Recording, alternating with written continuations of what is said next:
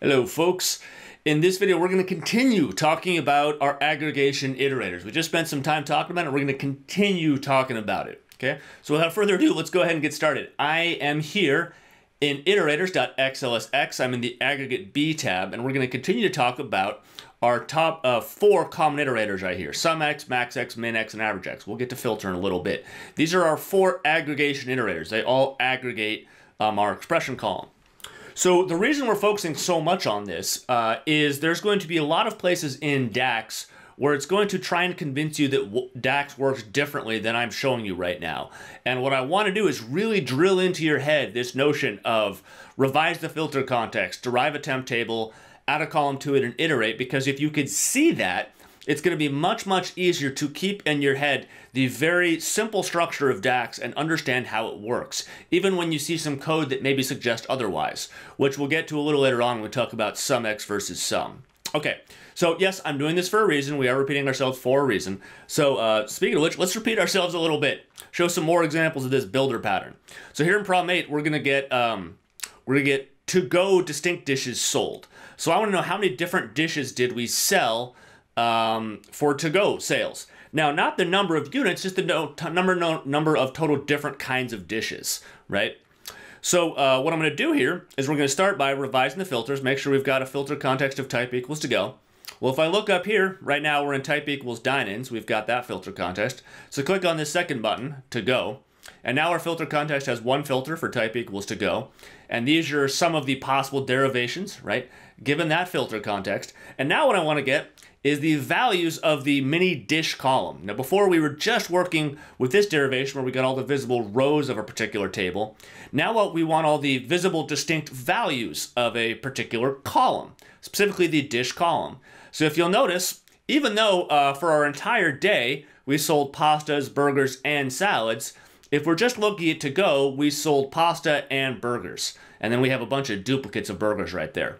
So if we ask for the values of that column, well, then we just get the distinct values that are visible, which is pasta and burger. So let's go ahead and click on that. Control C to copy it. Click right there where it says drop temp table just below. Control V to paste. Okay, we've derived our temp table. Now we're going to add this column to it and sum up the results to get the total number of distinct dishes. So here under expression column, go ahead and do equals. Just type in 1 and hit enter. Easy as that. Click on that cell, grab the fill handle, and drag it down, right?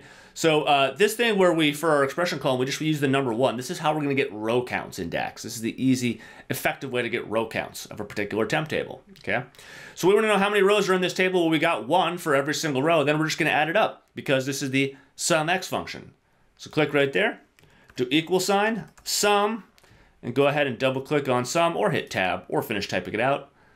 Select those cells of the expression column, add closing parentheses, and hit enter. So it turns out, if we're just looking at to go, we had 2 distinct dishes that we sold. Okay. So now let's do the same thing for dinner, right? So we're going to revise the filter context, derive this temp table, add this column to it, and sum up the results. So let's set the filter context to shift equals dinner. So we're going to revise the filter context. Boom, we revised it. Now we've got a filter context that has one filter for shift equals dinner. Our derivation is all of the visible rows of the dish column in the mini table, right? And this time, we've got 3 dishes. A second ago, we just had pasta and burger, but if we're looking at dinner, people bought burger, salad, and pasta. Cool, okay. So click on that, those cells, Control C to copy, click right there where it says drop temp table just below, Control V to paste. So we've derived our temp table.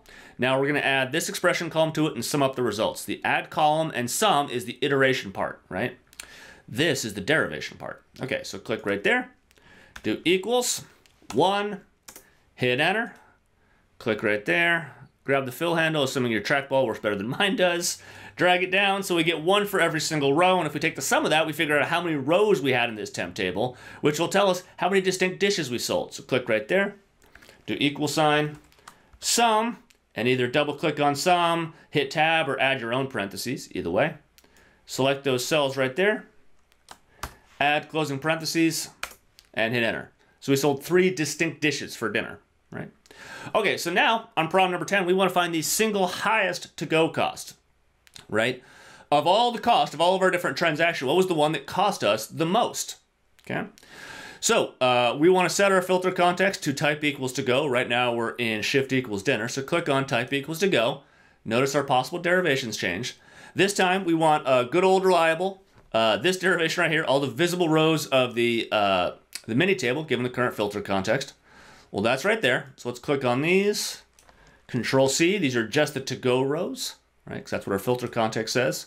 Click right there where it says drop temp table just below. Control V to paste. Okay, so now we've got a temp table with all our to-go transactions. So now for every single row, we're going to multiply the units times the cost per unit. And this time we're going to get the max of that to get the biggest results. So click right there. Equals units times cost per unit. Go ahead, hit enter. Click on that cell and use the fill handle to drag that formula all the way down. 2 times 5 is 10, 1 times 6 is 6, 3 times 6 is 18, and 2 times 8 is 16. So those are the costs for all of our different 4 transactions, right? And now instead of summing it up, we're going to max it, find the biggest value, because this is the max x function. So click right there, do equals max, and either hit tab or double click on the formula, or add your own parentheses, right? And now click drag, add closing parentheses, and hit enter, right? Now again, not the sum, but the max. 18 bucks is our single most expensive transaction. Cool. Okay, now let's do the opposite. We're gonna find the lowest cost transaction. Again, with filter context type equals to go. The only difference between this code and this code is up here we used a max x, down here we used a min x. Okay, so let's make sure our filters are right. We should have a filter context of type equals to go. If yours are good, don't change them. If somehow you accidentally clicked over here, be sure and click on type equals to go because that's going to affect our derivations. Okay, speaking of which, let's go get all the visible rows of mini. That's that derivation right there on line 2. Right, so click and select.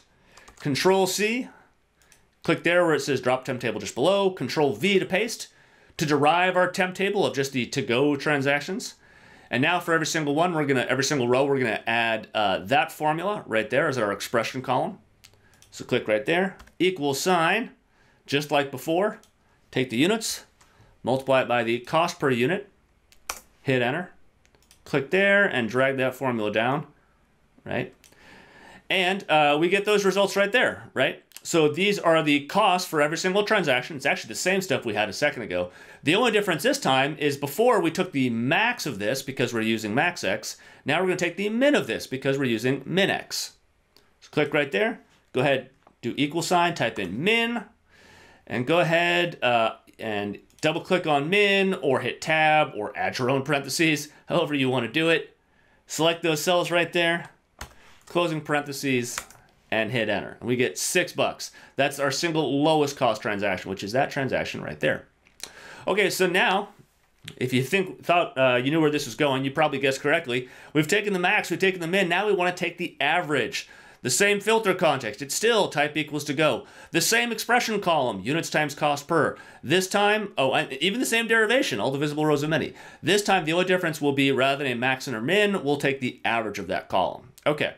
So let's set our filter context. Make sure it's set to go. It probably is if you accidentally clicked over here or something like that. Make sure you click on this one so you get your filters just right. Revise the filters, get them correct. Type equals to go. Okay. So now go ahead and we're going to derive all the visible rows of mini given this filter context of just to go, right? So that's right there. Control C to copy. Click underneath where it says drop temp tables just below. Control V to paste to simulate deriving that temp table. We're now going to add this column to it and average the results. So click right there, do equal sign, and it's each row's units times the cost per unit. So click on units, multiply it by the cost per unit, go ahead, hit enter, click on the cell and use the fill handle to drag that formula down. $10, $6, 18, and 16, same as before. The only difference is this time, as opposed to a max or a min, we're going to take the average of those results because we're using average x. Okay, go ahead, click there, do equal sign, and type in average. And either double click on it, hit tab, or type it all the way out, right? And we want the average of those cells right there. Closing parentheses, and hit enter. And $13. $13 is our average transaction cost. Okay, so here we're going to get all sales given a dine-in filter, right? So here, we're going to change our derivation to one we haven't used before, right? We're going to use this all of the mini table, right? So all basically says ignore the filters. So we're going to have a filter context for type equals dine-in, but because we use this derivation, it's actually going to ignore it. All right, so let's be good. Let's set our filter. Filter context should be type equals dine-in. Well, right now it's type equals to go, so be sure you click on dine-in. There we go. We've got the filter context just right. And now we're going to derive our temp table, add a column to it, sum up the results. What is our temp table? Well, it's not just all the rows of mini, it's all of them. So we use the all function, right? Not all the visible rows, all the rows, which is this derivation right there. So go ahead, select those cells, Control C to copy, click right there where it says drop temp table just below, Control V to paste, okay? And now for every single row, we're going to take the units and multiply it by the price per unit. So click right there, do equal sign, units, times price per. Go ahead, hit enter. Click there, and let's go ahead and grab the fill handle and drag it down. And we get the sales for every single row. And then click right here, and we're going to sum it up because this is the SUMX function. Equals sum, open parentheses, select those cells right there, closing parentheses, and hit enter. Okay, so notice, even though the filter context was set to type equals dine-in because we clicked this button and now we've got type equals dine-in, because we derived this temp table right here using the all function pointed at the mini table, we didn't get all the visible rows of mini, which would have just been the dine-in rows. We got all the rows, which includes both dine-in and to go. So when we added this column and summed up the results, we essentially ignored the filter context to get total sales for everything regardless of what the filters are. So with that in mind, we're going to run the same exact code here for problem 14. We're just going to change the filter context to type equals to go. We're going to use the same derivation, add the same column, and sum it up again, right? And you might guess at this point, because our derivation, right, ignores the filters, it won't matter what the filter context is. We should get the exact same result. We should get $100, right? Because regardless of what the filter context is, these derivations over here on the right-hand side don't change. That is the point of these derivations. So if I click from here to here to here, right, from there to there to there, you'll notice here on the left-hand side, these derivations are respectful, right? They're respecting what's in the filter context, right? But these over here on the right, they're non-respectful. They're not respecting the filters in the filter context. They don't change. Okay, so let's set our filter context to type equals to go. Make sure you select to go right there. And now we're going to drive all the rows of mini, not all the visible rows, all the rows, visible or not, which is this derivation right here. So click, Control C to copy, and click right there, Control V to paste. Okay, so we've got that temp table, we've derived it. Now the iterator is going to add this column to it and sum up the results. So click right there, do equal sign. So click on units and multiply it by price per unit. That is the formula, the expression that we're going to evaluate for every single row. That's why it gets the name expression column. Click and drag. Okay, so now we've got the transactions for every row, and we're going to sum up the results. Equals sum. Okay, you can either double click on sum, you can add your own parentheses by adding parentheses, or you can arrow to it and hit tab, however you want to do it. We want to sum up these results right there. Add closing parentheses and hit enter. Okay, so if we use this particular builder pattern, right, where we use a derivation that uses one of the non-respectful derivations, like all of a physical table, right? It doesn't matter what the filter context is, we'll get the same results both times. Okay, so I think you've got a basic sense for this. Now we're going to kind of do some quiz time, where we're going to work backwards. I'm going to show you some finished versions, and we're going to have to figure out which parts are missing. So I'll see you in the next video where we're going to do that.